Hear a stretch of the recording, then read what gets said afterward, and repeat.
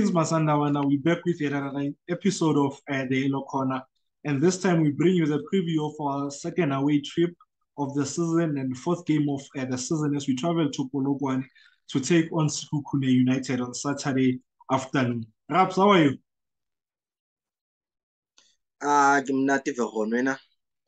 I'm good, man. I'm good after an emphatic win against Backstabbers FC last week, Saturday, man. This episode is proudly sponsored by Max by Mo Styles, a menswear clothing and apparel company. So yeah, today I'm dressed by them. I think I look good in this beautiful shirt. So if you want to look as good as I do, check them out on Facebook. Max by Mo Styles. Yeah, they anything you need. Majita, Lelo Nabo, also you can get Majita Lona, the shirt, the suit, and everything. Yeah, menswear. That's casual and formal. So yeah, man. I hope. How do I look, Raps? How bad was Well, now you look like you're about to shoot a rap music video, but yeah, I read ahead. Oh, by the way, we actually recording this earlier than we normally record because of the whole load shedding thing. So, we normally record late on Thursdays so that we get the news. Like Thursday, they have normally have the media day at different clubs, so we might miss a lot of things. Well, you'd be surprised. Oh, why didn't we discuss 1, 2, 3? But yeah, it's because we're recording much earlier than we normally. Maybe there would be an announcement, after that huge announcement on Saturday. But yeah, Rabs, before we start this preview, man, I just wanted to ask you this question. Ever since we started doing this thing, any preview, do you watch game? Like I game is alive. Do you watch it to analyze, or do you still watch it as a fan to enjoy it? I think sometimes it depends on our fixture. I watched the Sekhukhune game against Richards Bay because of we were going to do. No. I mean our games. Not a Sundowns. Oh, I tried to watch as a fan, and maybe a day later I watch the repeat and try to analyze our performance. But the game that is playing live, I watch as a fan first, then record that game, then a day later I analyze the performance. Yeah, when you started doing this, I stopped watching as a fan and wanted to analyze and overanalyze, and I stopped enjoying the game because so I've gone back to watching as a fan, and I've picked up on it. Once when I do that, I actually get so much, from gaming than when I watch to analyze it. Yeah. Let's get into this, Ups. How important is a win against Sekhukhune on Saturday?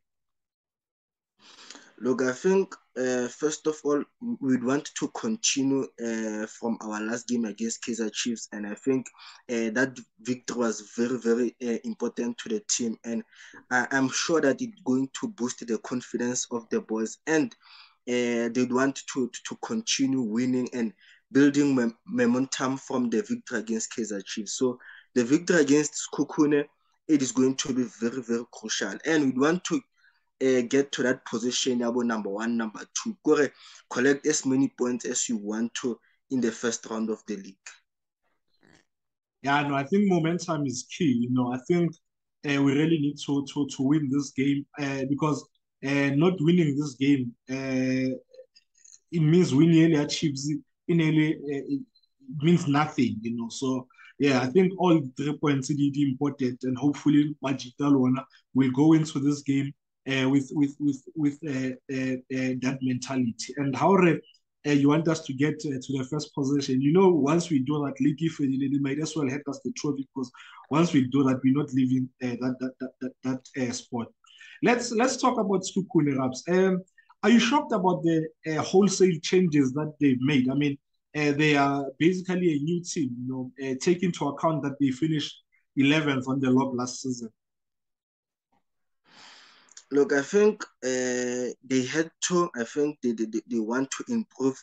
They want to be a team that fights for the top 8, and it doesn't come cheap. You have to spend on the market, bring in experience and good players, and also release those players you don't need. And I think on the transfer windows, Sekhukhune is one of those teams that has done very well. They've signed the likes of Mabasa, Letswalo, Bomtambo, and Musia Tlhaga, was doing very well in the Glad Africa. So I think they've done very well. And I think this team it is capable to get the top 8 spot. Yeah, man. Now I am so. I am so because you look at the fact that last season was their first season in the PSL. So they avoided relegation, which should be the goal. Yeah, any team that comes into the league. I was quite surprised when I was watching Gamia Swallows and I see Pache playing for Swallows. I'm like, I man, this guy was one of their best players last season. So that puzzled me. But it shows ambition as well from the team. You look at the signings that they've made. They've signed quite a lot of good players. So yeah, I think they'll do better than they did last season. Rabs, what do you think Sekhukhune have learned from our last two games, from the games that were not Sundowns, the last two?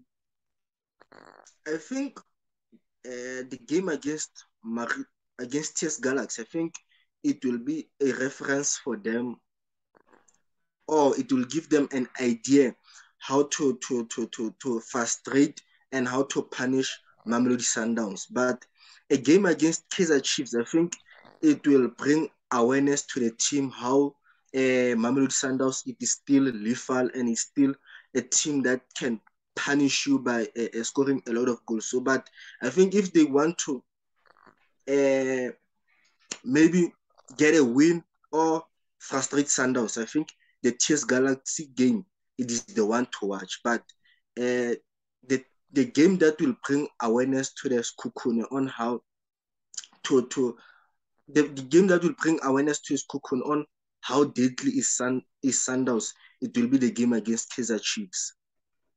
Yeah, no, I agree with you, particularly so the first point with regards to Galaxy, the best way of beating Sundowns is by maybe playing a low block and using playing on transition or using the counter attack. That's your best chance of beating Sundowns. And I think Lebonas Sekhukhune, not necessarily about low block, but they don't press at all. Like they do not press at all. They don't press up high. Also, I think that's the one thing that they learned. More so, you look at how Chiefs tried to press us and how we played out with great ease. So I think Gaetano definitely won't press. What have we learned from their first three games of the league? I will go first. They play a standard 4-4-2. They play four defenders.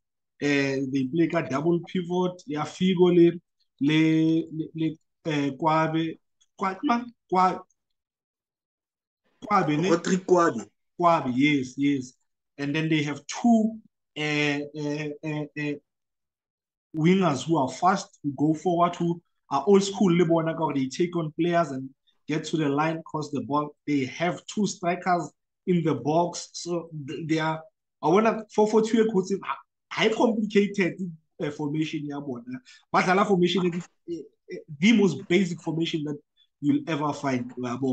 And then another thing, the free kick is when they get the free kick on side there, they don't look to play them all into the last pole. They play them a lot of their free kicks. They play to the near pole, like more first pole, and so I think Sundowns needs to be careful of that. Instead of overloading the last pole free kick, maybe have one of Onyango or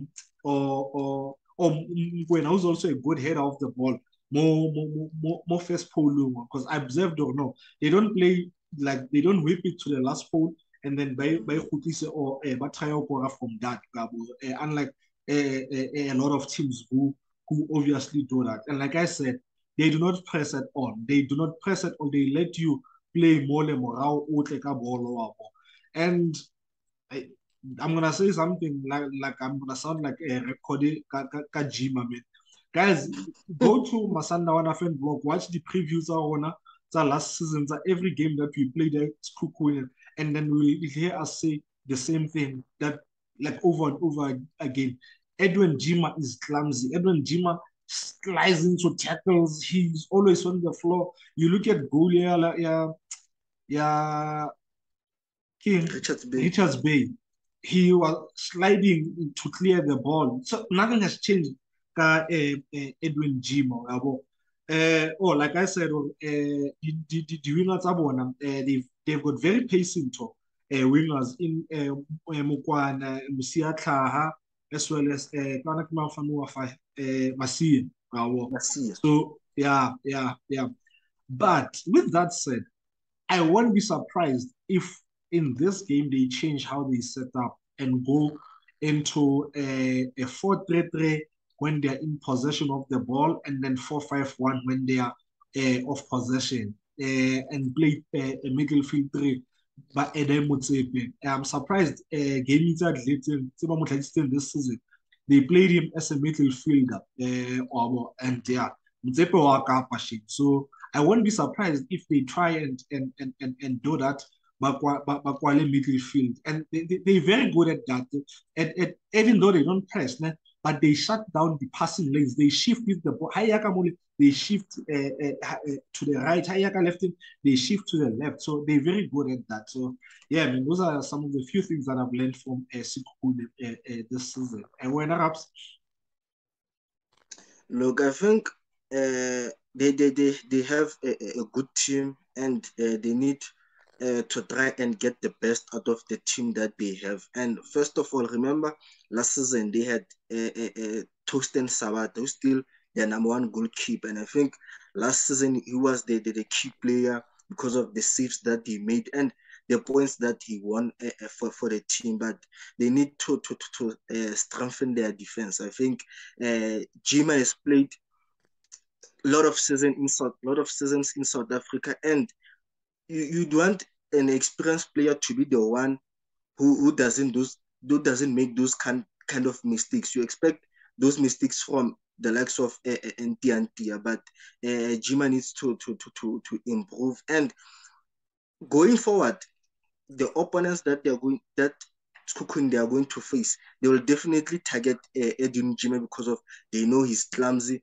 and they know that on the ball he's not that good. And also you mentioned that they had Motsepe who plays in the middle field this season, and he's not familiar with the position. I think in the middle field, you need to have the stamina because of you are forced to drag back to cover a lot of spaces. Unlike when you are in defense, where you just become active when the striker makes a run. But in the middle, you have to run whether the action is not happening in the midfield, but you are forced to run. So I think that's why against Richards Bay around the 60th minute, he was already tired because of the dragging and the covering of the distances, because of also he is unfamiliar with the position, like I've said.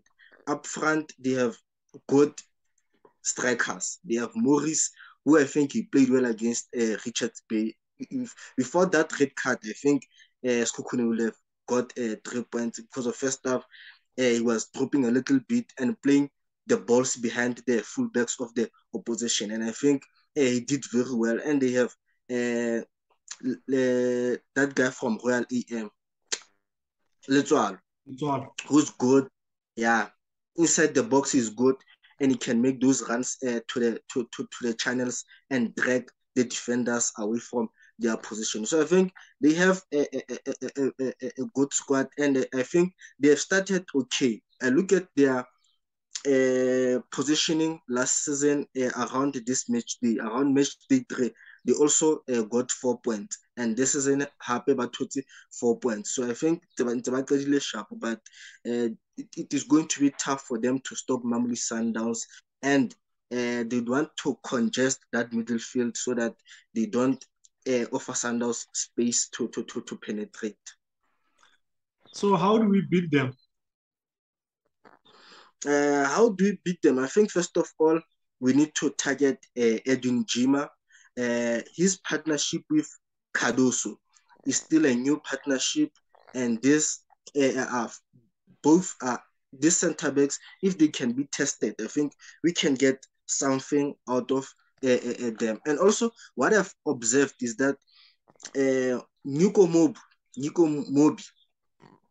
once the team builds up from the back, and the left winger of the opponent tucks in, he moves with that opponent to the center or close to the center, leaving a space on his position. So I think a guy like Gaston Serino should be smart. When we are building up from the back, he needs to be close with Mobi.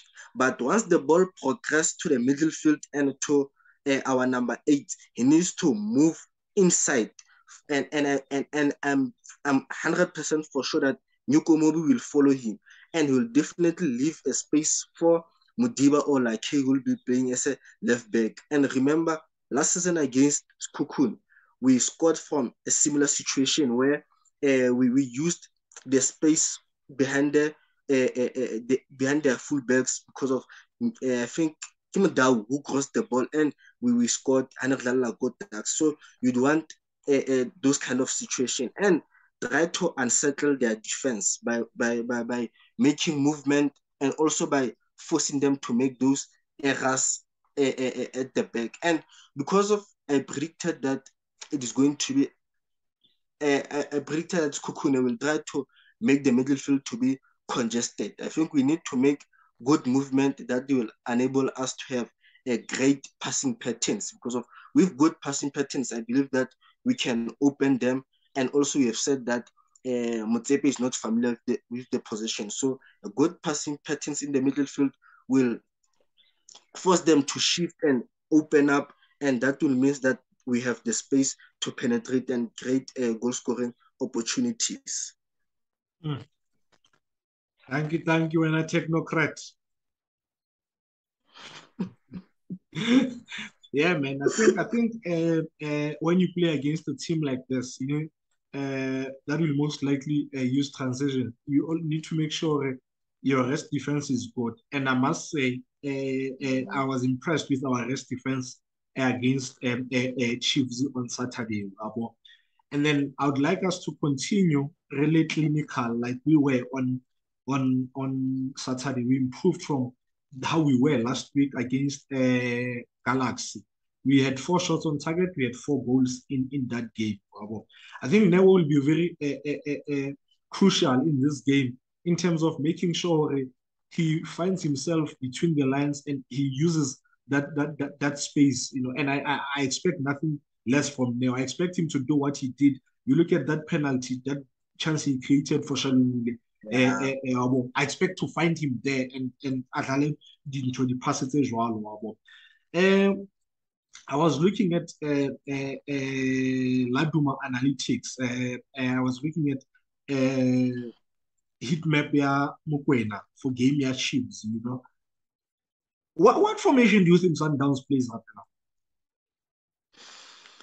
now? Usually, Roland, when they ask him that question, it doesn't mention Laura position. I think the game, the opponent or the game, or the tempo of the game, it deciding how we move around fielding. But in terms of position, I think Lena answer a question a direct answer that we're expecting. I think the type of the style of play that the opponents play have an influence on how we move around the field. I tried noting, making a formation, how we were on the ball. I do not know what formation Sundowns plays. For the first time, like what you just said, how Coach Ulani always says, formation doesn't really matter. Like example, how he normally puts it. Well, yeah, there's a way I Yet for the first time, after he's been saying this for such a long time, for the first time, I fully understood what he meant. Like Isheba game Chiefs, Isheba the position that our players found themselves on the ball and off the ball. Because heat map, normal, you think her starting lineup says when you think Jali Mukwena, definitely a double pivot. Yet Mukwena, heat map as Ladum Analytics showed, he found himself I'm all right there, where you expect to find a right back, yeah, how there. That's where he was for majority of the game. And then you look at the Miami, where he found himself really on the ball and where he would be off the ball. So I think it's there's coaching that's happening there, Yeah. So I would like us to continue with that this game. Obviously, Jali won't be there, so you'd have a Blesser playing where Mukwena was playing, and then Mukwena playing where Jali was playing, because we overloaded the right hand side whole, because you have Mukwena, and then you have Mudau who would be in front of Mukwena, and then maybe Lishalule towards the side where the one player who keeps a constant position is one Muteni Mon from what I picked up on. So I'd like us to overload that side so that we can isolate ka side lele la leka lefting ya bona, right ya bona. And what you just said, if we drag and talk, Mobi out, like you said, like Serino Amudraga, so he's gonna leave a space for Mudiba Kamole Wabo. So I think we can punish them like that. And the Opula before game Chiefs Rizeshan needs to be in the box as our main striker. He needs to stay in the box. He will get the chances from not only our attacks but from the clumsiness. Yeah, Toya. Yeah. Yeah, Jima. Yeah, perhaps let's talk about touch a bit on one of our favorite players, Shika. Do you think Shika should be given a break? Because I think Shika needs a break. He's not been performing well. He, Shika, you expect him to make the team dance, and for him to do that, he constantly has to be on the ball. Yet when he's on the ball, he loses it cheaply. I think he needs a break for a bit. And then he will come back ale sharp. What's your take? I think as much as he scored against Cape Town City, but I don't think he had a great start like he normally does. But this is Temba's one. I think he needs that game more. Once he performs very well, he will build up from that game. But I wouldn't be surprised if the coaches don't start with him. And remember, in the bio bubble, there was a game where Peter benched Tembazwan, and the next game when he started, he became a different player. Like he became the Tembazwan that we know. So sometimes I think the bench here too for players to improve, but I won't be shocked if he doesn't start. But Lance Akala, I still won't be shocked because of this is Tembazwan. He can do magic anytime, and I think maybe this game here, Sekhukhune, let's start him and see what he is capable of delivering. No, what Temba's one, the thing is, in fact, Launa you think that goal a contribution. He has 2 goals contribution in Wow. 3 games. So, but I think I'll drop him for this game. Your thoughts on Zoom resigning? Yeah, how do you feel? I believe he's going to be a great addition to the team. I think he's experienced, and I think he has the players around him that will definitely make him a better player. And remember when he left Mamelodi Sundowns in January that season, he left in a season where we won. the CAF Champions League. So I believe this season, it is a perfect chance for him to help us win the CAF Champions League. And I'm for sure that he's going to be crucial in that tournament. Yeah, no, I was very happy, man. I was very happy with Jumba coming back. He's going to bring in one. He's a quality player. You can't argue that he's a brilliant player. Man. Now he's gained experience from overseas. So I think he's gonna bring a lot into this team. And I mean, he's gonna wear number 8. So yeah, we all know that number 8, he's number 8 player. Wow, wow, wow. Give me your lineup. I'll make a single change. I think for Andile Jali, I'll bring Blesser and move Tebo to the position that Jali played against Kaizer Chiefs. Then the lineup will the rest of the lineup will remain the same. Okay, okay. On Saturday during warm up, Sundowns starting 11 had an extra player warming up in Lyle. So I think maybe in about tryout check, maybe Maposa had an issue about. So yeah, but he played. So he played through the game until he was substituted. He didn't show any signs that maybe injured. So I don't know, man. I'll keep Williams. I'll have back four, the same that started against Chiefs, Mudau, Derupo, Nyangole, Udiba. And then obviously midfield, I'll bring Blesser for AJ and keep Mukwena. My front four will be Mayema, Sereno, Nasir, and Shaluvida. So yeah, that would be my team. Maybe give one of Nasir Lintoli Sereno 60 minutes, and after 60 minutes, you bring in someone like Mshishi. That the last 30, you bring in Lissy. I mean, just mad, like you quite cheaping a cheap Sundowns. So yeah, prediction. We're winning 2-0. Who's scoring? Peter will score and will get a goal from a set piece. So I think if it is a free kick, Mujiba will score. But if it is a corner kick, I think the Hugo Onyang will score. Okay. I'm also going for 2-0. I have Peter scoring as well. And I have Nasir getting his second goal of the season. Yeah, Masandawana, we said please subscribe, and yeah, you guys subscribe in large numbers in the last time. So let's continue. We said road to 500 before the end of the month. So you're over 200 now. Let's push. Please continue to subscribe. Please continue to like and comment.